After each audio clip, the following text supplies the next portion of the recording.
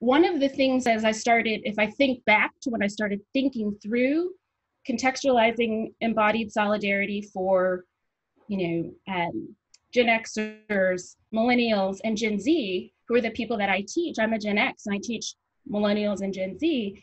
Yeah. Social justice is really sexy. People get kudos. That if you don't know the nomenclature, the kids call it virtue signaling. You get to signal that you're virtuous online by retweeting certain things like Black Lives Matter, or you can even show that you donated, whether or not you want to. A lot of apps won't allow you to hide yourself, but sometimes you don't even know because they just assume you want credit publicly, right? So I think that for many, it depends on who you are, because for many of us, clicking like,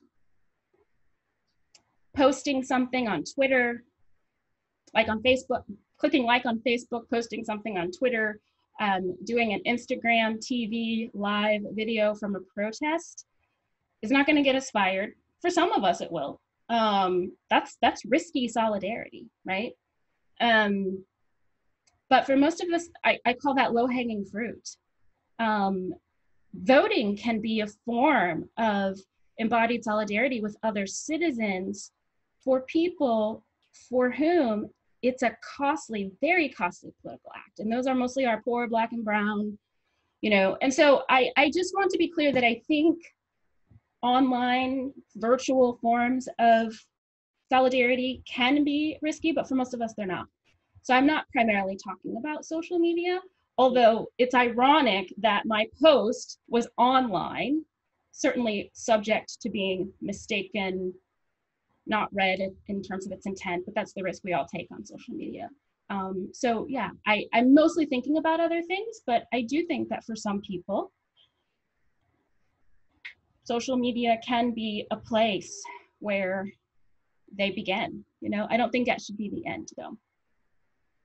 So I want to build more on this.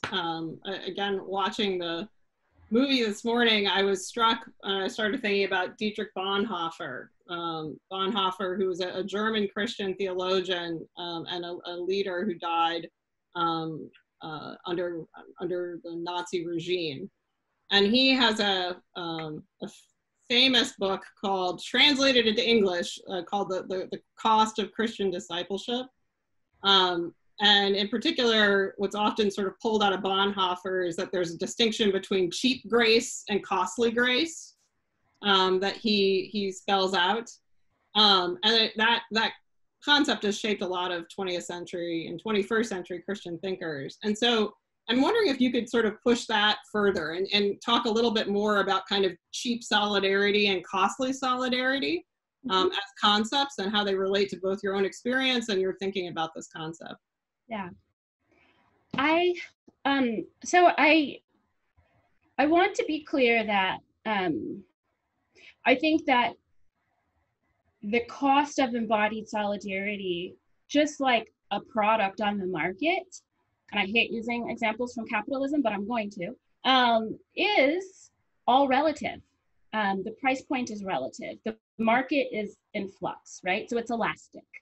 It's price elastic, because protesting on the street, to use an example from right now, for many Black people, they risk their life, not their livelihood, they risk their life to march on the streets. So this goes back to my students. For my white students at University of Virginia who come from what's called Nova in this area, Northern Virginia, perhaps you guys have caught on to that up in Baltimore. A lot of my students are from Nova, which means their parents work for government, they're fairly wealthy, they might be ambassadors' kids, went to the same high schools where, Sidwell Friends and other kinds of places. Marching in the streets for my white students whose own bodies betray that privilege, right? Versus my Black students who are just seen as Black, right? It's a very different cost. It's a very different price. It's a very different cost and price for my Black students during, from 2017 to now. I had a student graduate a year ago. And I'm referring to what we call in Charlottesville the summer of hate, the summer that unite the right, e.g. Neo-Nazis, anti-Semites, white supremacists came to town in large numbers from our town and from other places.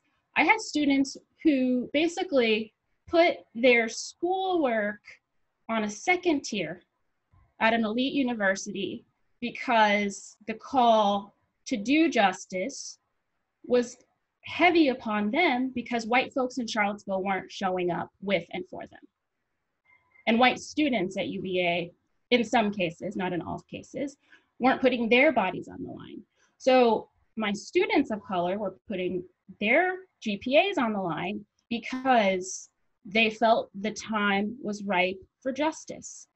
Now, some of them still went to Harvard for med school and grad school and other things. But there's a differential price. And so when I'm marching in the streets, I nod to my Black brothers and sisters. I affirm and esteem, especially the young ones, because they're doing something that they know can cost them their lives because they've lived their entire lives on social media and seen young Black and brown and poor white kids killed just like them for the color of their skin, not for doing any particular thing, but existing in their skin. So when I say the cost of embodied solidarity differs, race is one of the differentiating factors. Religion, for my Muslim friends, for my sisters in the hijab. Wearing the hijab is a costly act of religious devotion. And so for my Muslim sisters to march in the hijab in the street, and I saw someone do that last week, it's costly. It's costly. So, and I can't put a price point on what it costs for you, because what it costs for you, Heather, as a PhD with 2 young children, one of whom I met, is different than other people, right? Yeah.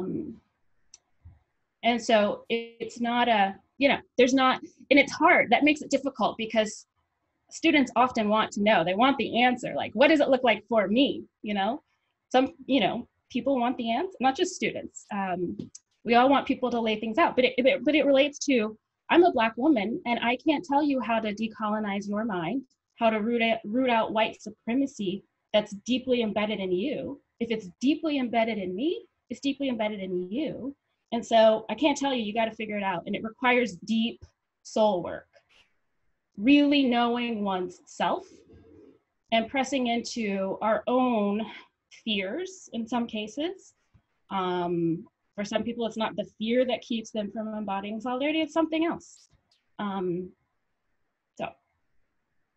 Going off of the concept of deep soul work, I think one of the things that's made reference to the film but really isn't developed is that you understood wearing hijab as part of your Advent devotion, which I thought was a beautiful thing to reflect on, and I'd love to hear more on. And for those who are on the call and are not kind of familiar with the Christian calendar, Advent is the season leading up to Christmas when Christians around the world prepare to celebrate the birth of Jesus, right? And so, I mean, in again, playing with this as an Advent devotion, it's when Christians believe that God became incarnate, God became embodied. And so understanding your embodied solidarity as part of your Advent devotion, I was wondering if you could speak a little bit more about that and sort of the soul work that you did in that season in 2015 and are continuing to do. Yeah. Being an academic, the season for, Hanukkah, Christmas is always, it's intense, right? I'm I'm wrapping up the school year, and then within a week I'm administering exams or reading 60 research papers that are 20 or 30 pages long, and my students are like, well, that's your fault, because you assigned it. But that's my life around that time. Yeah. And so I either finish that and then fly to Oklahoma to visit my family from Chicago and my sister wants me to go shopping with her, or I don't finish and I bring it home with me, and I'm up into the middle of the night, and I'm the designated gift wrapper, so I'm always up until 1 a.m., 2 a.m., 3 a.m. on Christmas Eve / Christmas morning, wrapping gifts. So it's a time that since I've been in academia, it's been hard to have a spiritual focus, which sounds weird because for low church Christians, meaning, not Catholic, not Episcopal, where we don't light candles for Advent, where we didn't really grow up knowing what Advent was, because for a lot of people in the South, they say that's a Catholic thing. That I wanted to be intentional in the same way that around Easter, a lot of you may be familiar with the tradition of Lent, where Christians enter into a 40-day sort of spiritual devotion akin to a fast, taking on spiritual disciplines or, kind of giving up habits and or both. I wanted my Advent to be similarly focused during that very intense time for me as an academic. And so those two ideas came together.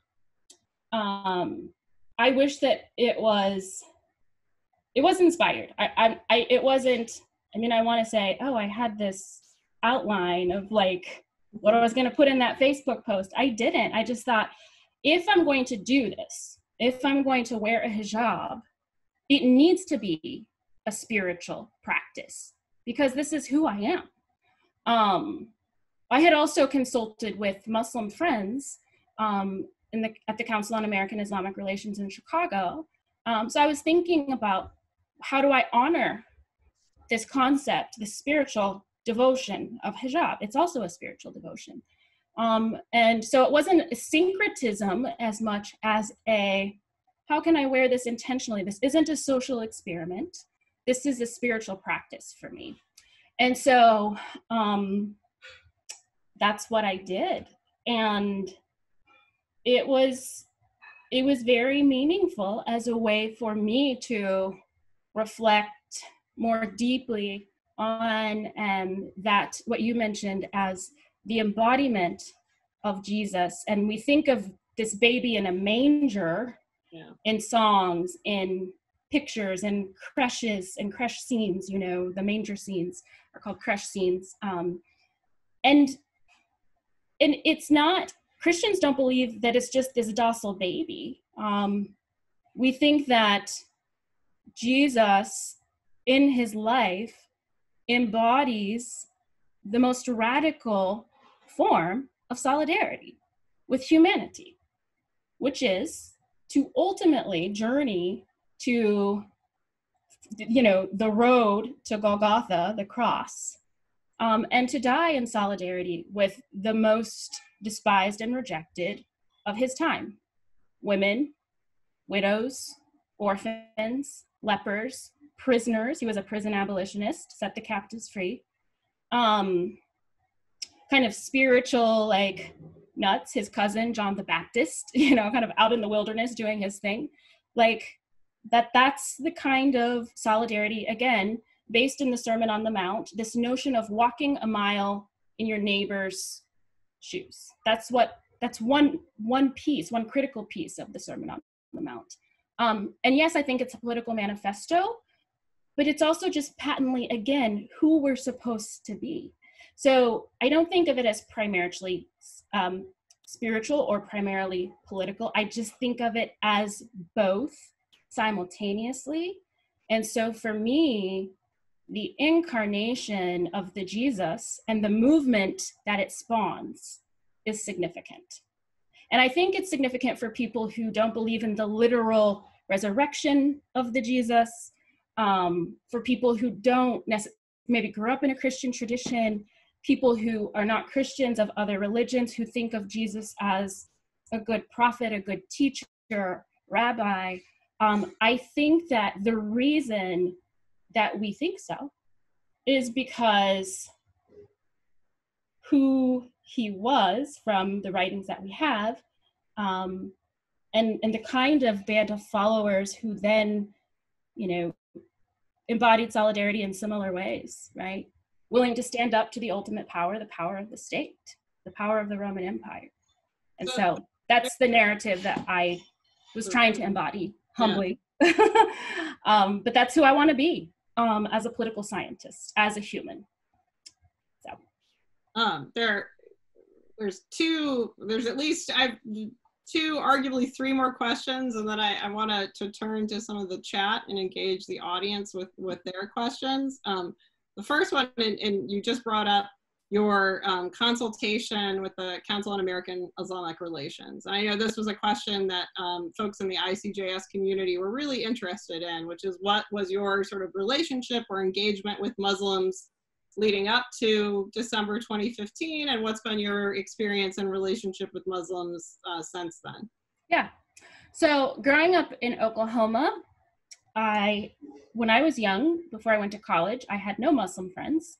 When I went to graduate school, two members of my cohort were Muslim, one Shia, one Sunni. We had lots of great conversations, or I got to sit in on a lot of their arguments. I mean, they were the best of friends. It was, and I was their practicing Christian friend, right? I went to Friday prayers once with them during Ramadan. And in Norman, Oklahoma, there was a very small kind of house off campus. There was no mosque, no building. Like a mosque is where the people are, right? But that was where they would go to pray. It was very close to the dorms, the old dorms where my parents lived when my parents went to the University of Oklahoma. Mm-hmm. So they were my closest Muslim friends. Then when I was working at Wheaton, I've already mentioned the Faith Labor Action Board and that it was ecumenical. I had two very close Muslim friends serving on the board there with me. Two men again. One, Nation of Islam, Black Muslim from Chicago, grew up in Chicago, converted from Christianity like me. He grew up in a similar tradition to mine. And so he was the government relations director at the Council on American Islamic Relations. And part of what I teach, I said political science, but I teach at the intersection of race, ethnicity, religion, and politics. That's my research, my teaching.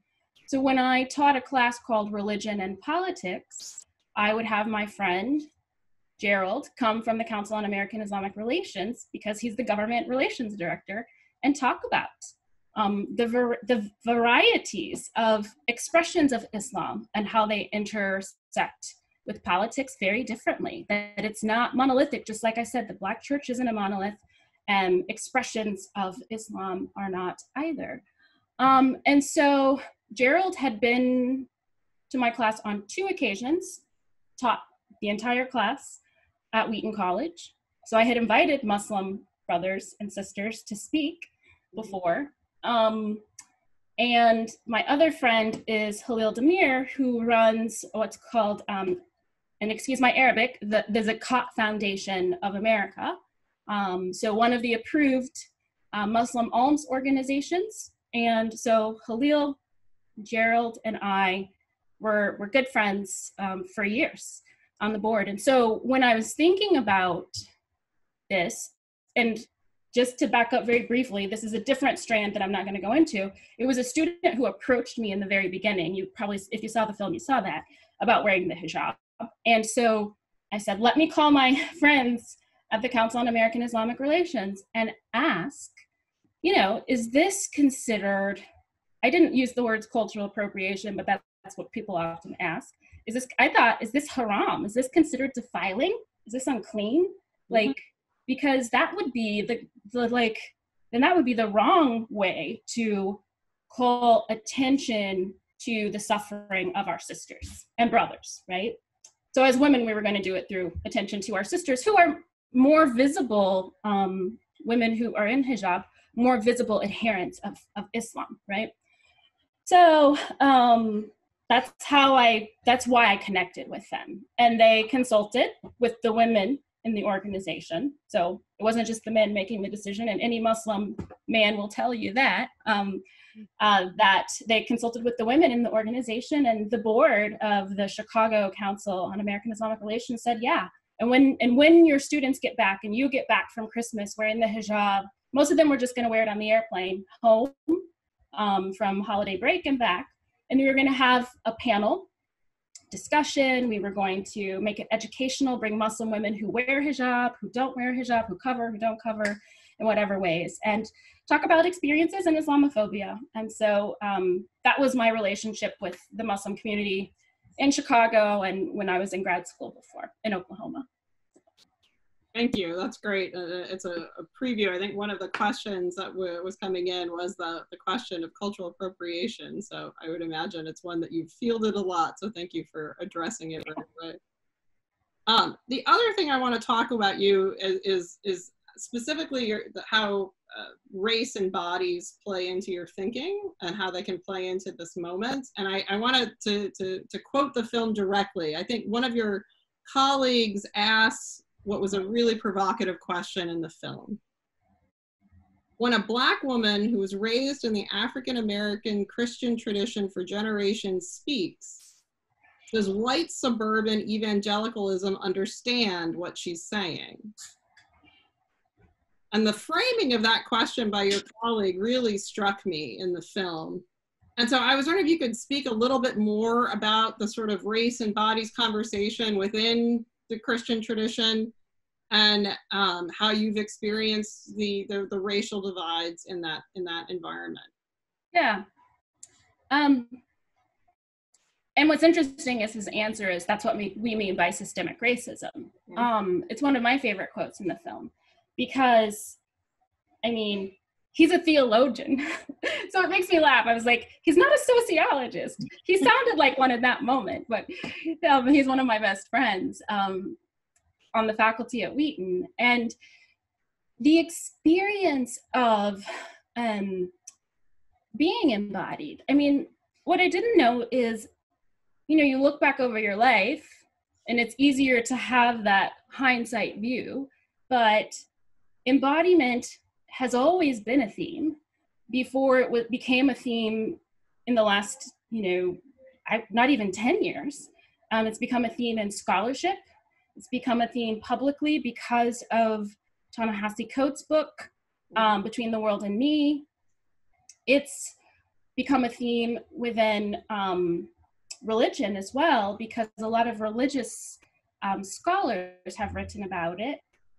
And I think it's become a broader cultural theme because of practices that we've, I want to say, some people will say appropriated, borrowed, been invited into in many cases, like Eastern medicine and yoga and other kinds of spirituality require us to be in touch with our bodies in ways that I think in a materialistic Western culture, again, me speaking from my experience living in the States as Western, that we are so disconnected from.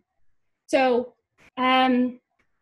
the raised embodied part I've always known because I've carried around the pain of my ancestors for my entire life. And so as a little girl growing up in Oklahoma on expropriated land, because we're all squatters on someone else's land, anyone in this country. And so having an awareness of that from a young age, and then having an awareness of the fact that I'm Black, and that means I needed to make myself small, like not stand out, not be too loud, because that's what they expect Black people to be, or my friends who are louder than me, and I just always happen to be quiet, but it's hard to know, did I become quiet because I thought I was supposed to? Was I born this way? I'm not quiet anymore, but you know, It's hard to know. I used to walk around looking at the ground as a little kid. I used to mumble. I still mumble sometimes because I was supposed to, not in the way of people say, old folks say, children are to be seen and not heard. Black people are supposed to be invisible to society, even though we stand out. So we're hyper visible, yet when it comes to standing in a line and every white person cuts in front of you as though you aren't there, like, oh, I didn't see you. I'm hyper visible, yet I'm invisible. You can't help but think about your body, the work that your body does for you without you opening your mouth. The fact that people don't recognize you for who you are, they've already decided who you and your entire group are, right? So there's this representation that's happening without me representing myself. And it became very acute when I went to Wheaton College. What happened is, this is one of the best examples, I think. It's the semester before I'm to submit my tenure file. Okay. And we are at a required faculty seminar. So kids are out of school for the day and all the faculty are convening and listening to someone that they've brought in to speak about a book that they bought for us all to read so that we could talk for 3 hours about said book. And then, nothing changes institutionally. This is a familiar story at every school, not just Wheaton. So faculty development days. And I am getting my sandwich at the table like everyone else. And a faculty member that I have met no less than 4 times mistakes me for the help. Like the people who work in the cafeteria, Yeah. which is fine. It's not offensive to me because guess what? I know all of their names because I speak to them. But he only wants to know where the mustard is. Yeah. And if I could go get some for him. And so the acuteness, and that's only one example, and if I kept track of all of them, I'd be crazy. But it's not just microaggressions that add up and add up and add up. I was telling a friend today, like being Black in the United States is all of that. And you have to scream that into the wind or the ether because no one hears you anyway. And no one would believe it and no one cares. It's the tax and the burden. And so at some point, the burden, your body can't carry it. So I started getting high blood pressure when I was at Wheaton. And my doctor knew. She was like, you're not overweight. You don't. I said, do I need to lose weight? She said, no, you don't need to lose weight. What do? I exercise. You can't exercise more. She's like, this is your job. She's a white woman. She was like, it's that very monochromatic institution that you work at. She's not my therapist. She's my, general practitioner telling me your job is too stressful. It's too stressful to be a Black woman in a white space. I never said that to her, but my doctor knew. That's the price. So the embodiment of race and the epigenetic research that we now know about, which every Black person I knew already knew that's where our hypertension came from, right? And similar stories of epigenetics within evidence within survivors and descendants of Holocaust, right? So it's the way that we know that bodies and race do all of this political speaking to people. And that's all we see on the news right now. That's all that we see. Thank you. I'm conscious of the time. I wanted to look at some of the questions coming in on the chat. One that jumps out that I think is a lovely one reflects on you as a teacher. I think you started off talking about pedagogy at the beginning of the conversation and being justice as a concept. And so have you found that making these types of connections with your students at UVA and at Wheaton, that has allowed them to give voice to what being justice means to them? Have they been able to look at their own faith in new ways in your courses? Yes, thanks for the question. Students, I would say, number one, if they take my classes, I mean, at Wheaton, I had been there long enough that I had a reputation. What was scary about the Peace and Conflict Studies class was it was the first iteration. So it was a lot of freshmen, and one person that I knew who was an upperclassman and an art major, and he's accustomed to thinking in radical ways about scholarship and embodiment and expressions of that. And I didn't want it just to be, again, from here. So I wanted there to be an experiential component of the program, and which was a challenge for me because I do live here and I'm a perfectionist. And so learning to say, I am an artist, right? And being vulnerable. So I require my students to, this semester, and this was before we went online, to do a not a paper project, right? And it's hard for them because they would rather do a paper. They would rather write a treatise or a thesis than do art. Yeah. Really. But at the end, on the last day of my class, Raising the Obama Presidency, we connected it, like, how do we connect the Obama moment to the Trump moment? How do we get from the first Black president, 8 years in office, to I'm in Charlottesville, Virginia, remember, where Heather Heyer was murdered, where neo-Nazis chanted, "Jews will not replace us," in 2017. And they can't help but, well, if they haven't thought about how connected this is to the zeitgeist of the time and reflective of their generation, I make them. And there were just these beautiful, 80, this was my big class, 80 beautiful expressions of art, poetry, zines, which is a fancy name for a flip book online, right? Yeah. And some less developed artists, but beautiful expressions of vulnerability. And so it's an honor when students do that, when they trust you enough to go there. So. Yeah.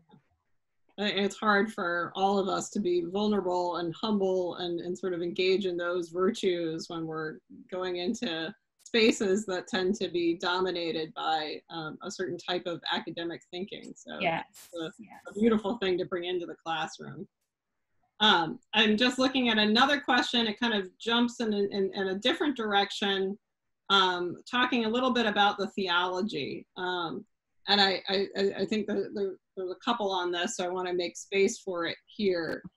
In the film, you point out at the very beginning that neither Jews nor Muslims believe that Jesus is God. Yet most Christians have no difficulty in saying that Jews and Christians worship the same God, but a lot of Christians have trouble saying that Christians and Muslims worship the same God, which is also presumably what the Wheaton administration found to be problematic. And sort of that, I think that juxtaposition in the Abrahamic conversation, and you said this in the film, highlights that the divinity of Jesus is not necessarily the fact that is the issue. There's other stuff that's going on.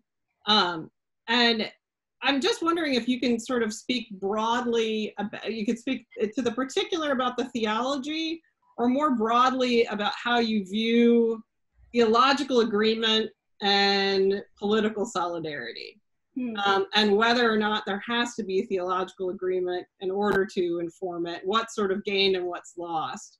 Because I think that's something that I think that several folks are wondering about. Yeah.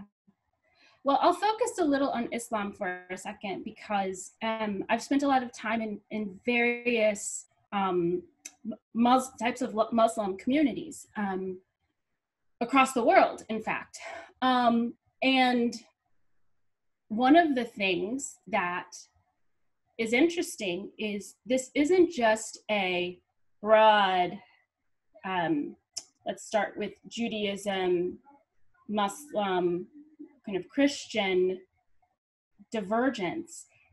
It's also, there's a Muslim divergence. So within Islam, varieties of belief. Right. Within Judaism, varieties of belief. And I'm not talking political belief. I'm talking theological belief. And within Christianity, obviously. Yeah, and even just earlier, we were talking high church, low church, and various forms of worship, and how we all understand the Trinity a little bit differently. So, yeah. And sometimes those various forms of worship map onto different ideas about God, salvation, not even talking about the divinity of Jesus, or what salvation means within Christianity, and saved for what and to what and in what way. And it's dizzying.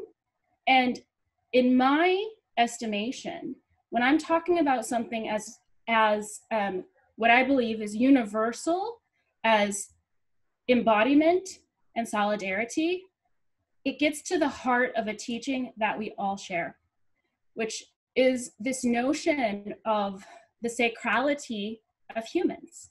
From dust we come, and to dust we shall return. We share in life and death and suffering. We share in our humanity. I am because we are. I can't exist apart from the broader human community. And so I love the expressions in Islam, again, my bad Arabic, of the Ummah, the U-M-M-A-H, as I translate it into English. I mean, that in every setting in which I've walked into a community of predominantly Muslims, I've been accepted as a sister. And a little boy asked me once, he raised his hand at the end of a session in what I think of as kind of, and I've heard this from my Muslim friends, like kind of the Mecca of Muslims in the US is Dearborn, Michigan. I'm literally there on the border between Dearborn and Detroit. I think the Detroit Mosque is on the Dearborn side. And the little boy raises his hand after I'm speaking, and this is kind of in the throes of like right after all the trauma of leaving Wheaton. And he said, he waited to the very end. Last question. He said, when are you going to become Muslim? And I said, I feel like I'm already your sister. I'm already part of the Ummah. And so I think Allah is God. Abraham is our shared father. And that's the level of agreement that I'm talking about. And the particulars I'll leave to folks to fight out. Embodied solidarity is about not transcending those differences. It's about saying what is primary and utmost is the humanity that lays at the core. The Imago Dei, the fact that if there is a God, God is one. So here's another question. I went to an institution very similar to Wheaton and since saw the distinction at religiously affiliated higher eds of being seen as bigoted or prejudiced in some way. But I've also experienced secular higher ed environments and cultures that made prejudicial assumptions about faculty and students. And so I think that it's driving at, if I'm understanding the questioner correctly, sort of you've taught in a religious institution like Wheaton, and now you're at UVA, which is a secular state institution. Can you talk about the sort of blind spots and the prejudices that you've experienced in both institutional settings? Sure. I was speaking once at UVA to a group of students, and a student raised his hand and said, why would you teach at an institution like that? Shouldn't you have known better, right? The UVA student talking about Wheaton, right? Yes, okay. Yes, sorry, thank you. A UVA student talking about Wheaton. And assuming at the heart of his question, this notion that Wheaton can only be bigoted and backwards, and despite, the rich intellectual tradition there, and a wonderful spiritual heritage there. And I said, well, let me tell you what Wheaton has that UVA doesn't have. UVA is explicitly committed to developing citizens, right? To developing, like, not in the like Republican marching soldier sense. There's no explicit partisanship to Wheaton, although you can guess what the preponderance of the Board of Trustees might be, who they might, how they might bend. But I don't even know how they bend. Like, this isn't an, there's not a political litmus test. The faculty, I would say, actually lean more to the left at Wheaton, like considerably more to the left. And students are pretty mixed. And it's not liberty, although people think it is nowadays. And so, that being said, I said, I can tell you that you all venerate Thomas Jefferson, but what Wheaton does is explicitly committed to the intellectual life, of the mind, of the body, of the spirit, of the whole person. And that's not a commitment of UVA, but that's a commitment of mine. So I tell my students in my class, and this is something that I would say at a Christian school, and when I came here, I thought, how is my teaching going to change? Well, my students already know I'm a Christian because if you Google my name, a New York Times article comes up about me. Yes. So, and students Google their teachers these days, right? So, so yeah, I said, I care more about who you are and who you're becoming than I care about what you make in my class. And I mean that. Now, I hope they learn. I want to be a challenging professor. I expect a high level of engagement. But I'm developing humans. Period. Yeah. And I'm becoming because I learn from them. They keep me accountable to be justice. I can't teach about justice and not be justice. So, so we've got that agreement, and it's similar. I might express it differently than I would at Wheaton, but I think they can both learn from one another, right? So. Conscious of the time, I want to share with you one comment that came in, and then ask a final question. So this is a comment from someone on the call today. I personally want to say thank you for your incredible courage. As an American Muslim, I often feel alone. My community, which is about 1% of the US population, has been scared and continues to be scared. Like one of the Wheaton students said in your film, this is the worst time in America for Muslims, even more challenging for us than in post 9/11. So your bravery in speaking up has given us hope. Thank you.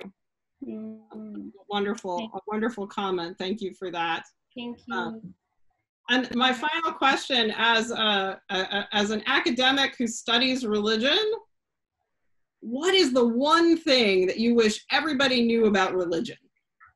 Oh, that is a zinger. She didn't tell me she was going to ask me that question, y'all. Oh, I like to keep that one a surprise. So, I really, here's the one thing I know the answer already, because this is also something I tell my students. I was going to say something else, but I'm going to say this.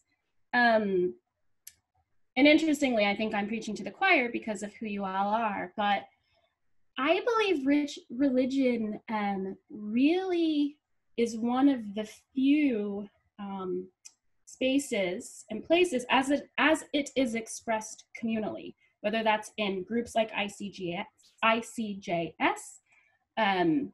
mosques, churches, synagogues, temples, etc. On campuses, there are these instantiations of students who have a religious background who all of a sudden come to university and they miss that, right? And so they form these student groups, or never went to mosque much at home, but the new Muslim chaplain is really popular here, right, at UVA. That there are resources that you get from being part of a religious community, right? That you're hard pressed to find anywhere else. Growing up in a Black church, one of my earliest memories is a funeral. It was my great-grandfather. So I know my earliest funeral was at 4 years old. When I was in college, a lot of my friends didn't know what to do when our first friend's parent died, you know? So I was like, oh, you bake a cake. If you can go to the funeral, you go. You embody presence, right? whether you knew them or not, it doesn't matter. We have showers, we have, we celebrate weddings, we celebrate babies, we celebrate funerals. I know people across a range of life experiences and circumstances.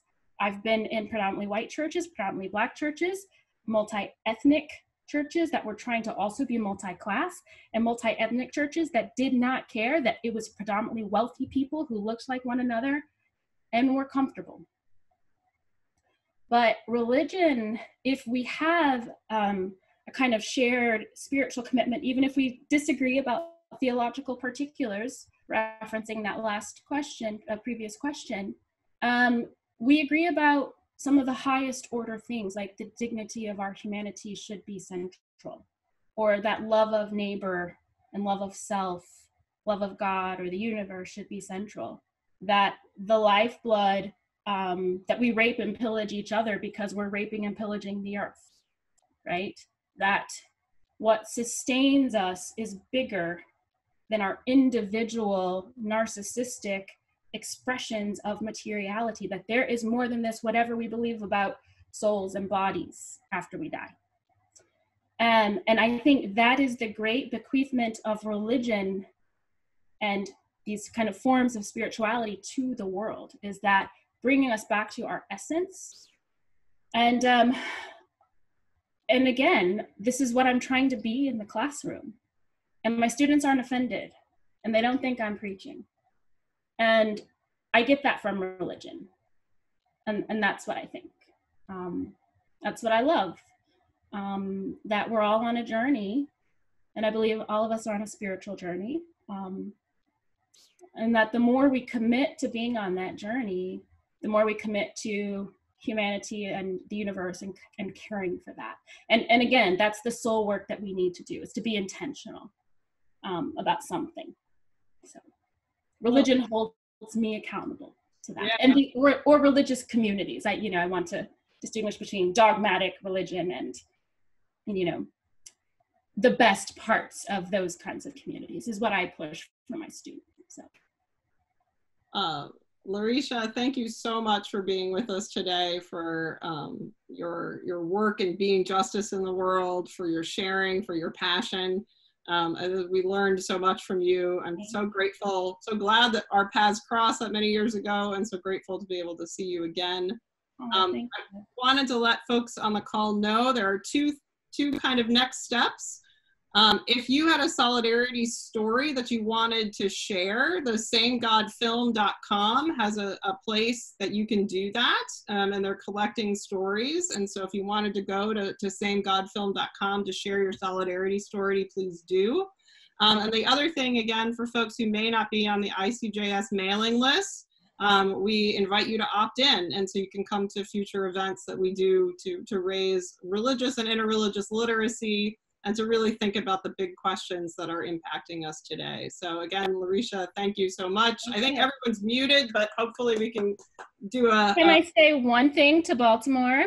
Yeah. You guys I think Baltimore is an integral part of my own story, because in the final moments before Wheaton and I parted ways, that February, I believe, early February, was when Obama visited Baltimore, the mosque. And the, Freddie Gray events had transpired, and they gripped the world. It gripped me in the way that George Floyd is gripping the world now. So I'm thinking of Baltimore. I'm thinking of you all who have experienced that pain publicly, who have been let down, my Muslim brothers and sisters, by this country. In the same way that folks are racist, they're Islamophobic, and I think calling it fear is nice, because I think it's more than, like, we let people off the hook when we say fear. The rise in anti-Semitism, I'm aware of these things, and any ways that I can be in solidarity with Baltimore. We've known each other now for almost 3 whole years, and we've been talking about getting together. So it's really a pleasure to finally be with Baltimore even from a distance. I do think this is embodied solidarity, even though we're online, because I think Heather and I's intent was for us to be together someday in person. So please receive my expression of love and namaste, bowing to the divine in all of you, whoever you are and wherever you are on your journey. Thank you. Thank you so much. Thank you, Larycia. Thank you. And thank you all for joining us today. Be safe, be well, and be justice. Yes. Amen.